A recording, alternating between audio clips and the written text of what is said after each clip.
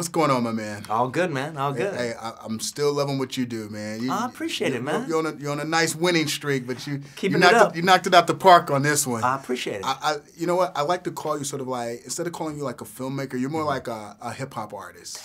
Because you sample all these different genres and you come out with something completely new and different and engaging. Well, it's funny because I've always aligned myself with that hip hop idea of taking things that already exist and riffing on them, and by the way I put them together and expand on them, I create something new. That that there's a jumping off point there. There's a lot of respect for what's there, but now something new exists. Where does this idea come from? Because you're mixing elements of a spaghetti western with a traditional western, with slavery, part revenge tale, love story.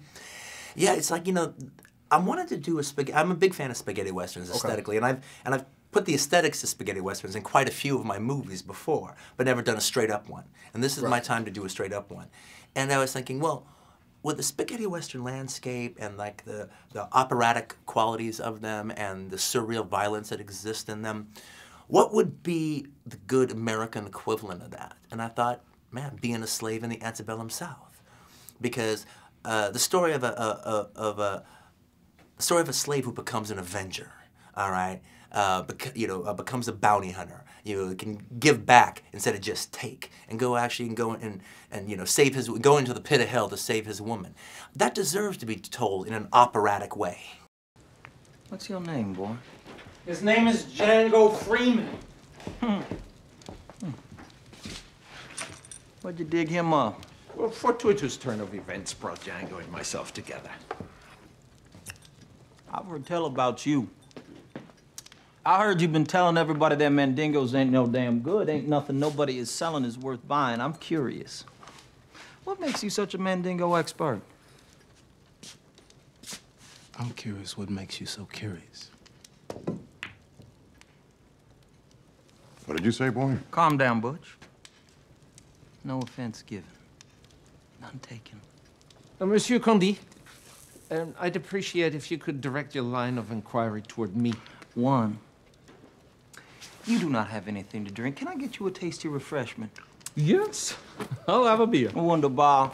Roscoe, a beer for the man with the beard, and I will have a Polynesian pearl diver. Do not spare the rum.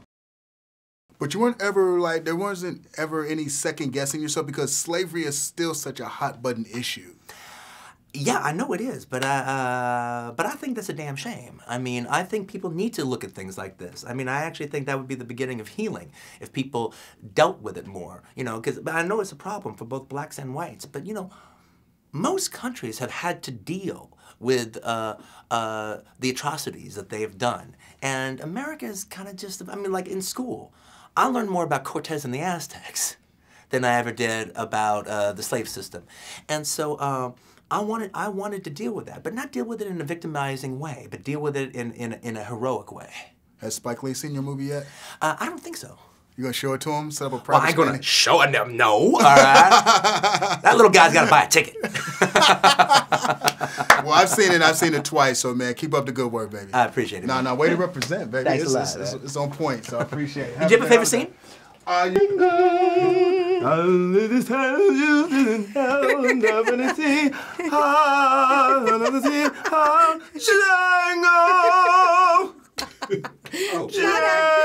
I love when he does it. Django! Not everybody gets the whole song. You're very lucky.